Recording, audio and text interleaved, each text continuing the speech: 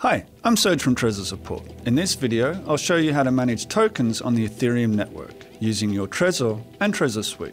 Whether you're sending, receiving, or managing tokens, I'll guide you through the steps to do it safely and avoid common mistakes. Managing ERC-20 tokens in Trezor Suite is straightforward, as long as you stay cautious about details like networks and fees.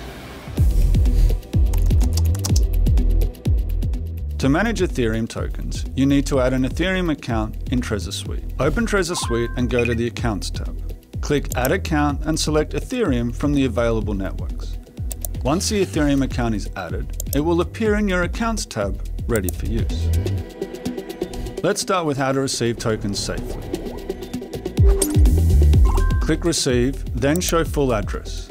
Confirm the address on your Trezor device. Copy this address from Trezor Suite and paste it into the wallet or exchange you're sending tokens from. Read the address after you've copied and pasted it, and make sure it lines up with the address displayed in Trezor Suite. Ethereum and some other networks like BNB Smart Chain use the same address format, but have separate balances.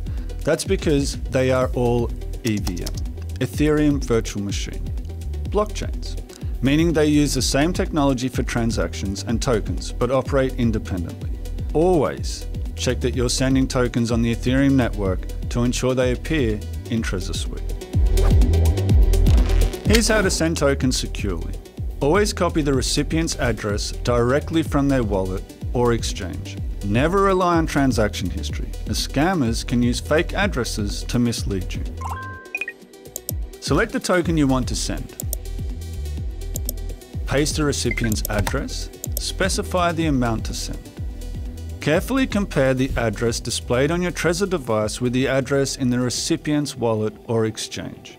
Once they match, confirm the transaction. Sending tokens on Ethereum requires a gas fee paid in ETH.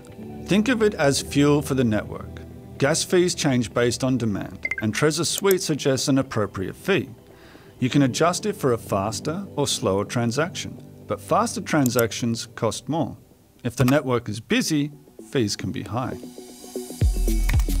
Here's how to avoid some common mistakes when managing Ethereum tokens. In Trezor Suite, some tokens or transactions may appear blurred. These are flagged as suspicious and often linked to scams like address poisoning or fake airdrops. Don't worry, your wallet is safe, and these tokens aren't real assets. Always get the address directly from the recipient's wallet or exchange. Never interact with suspicious tokens. Always confirm you're using the Ethereum network to avoid issues. If you've accidentally sent tokens to an Ethereum Classic address, contact Trezor Support immediately.